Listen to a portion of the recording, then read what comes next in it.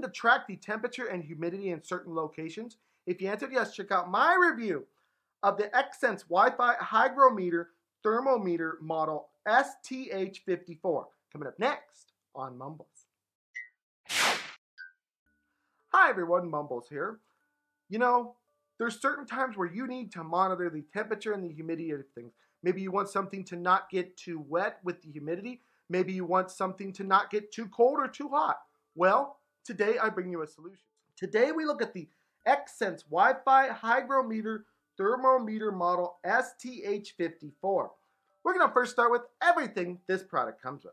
When you receive this product, you're going to obviously get the whole set, which will include the Xsense base sensor, a power plug and power cable, and 3 thermometers with lanyards, and 3 sets of 2 batteries, and also some labels for you to label these things. And that is everything that this product will come with. At this point now, I do have to ask, please subscribe to MumblesVideos. Please subscribe. And thank you as all so much for the support. You're amazing. We will now move on into the features. Moving on to the features, feature-wise, this is basically a temperature monitoring system.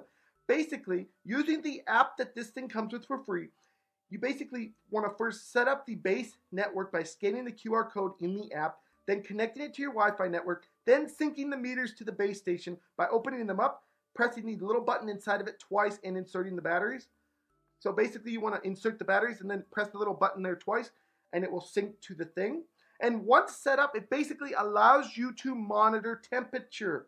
It can be used to monitor temperature and highs and lows, and it can be used for you to be able to set a high or low temperature for this thing to have, so that if it passes that threshold, it will go off in an alarm mode, alerting both your phone and the base station. Now this thing can also be used to monitor the actual humidity, and you can set it the same way as you do the temperature, making a high and low amount of humidity that you want this thing to monitor.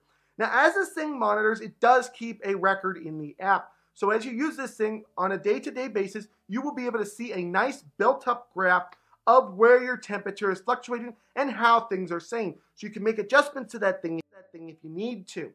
And that's pretty much all there is to this product. You basically just stick your thermometers someplace that you want them, and you let the app do the rest. And that is pretty much all there is to this product, a very simple product. At this point, we will now come to my opinion / summary section where I have to say, the Hygrometer set is a fantastic set that does exactly as intended.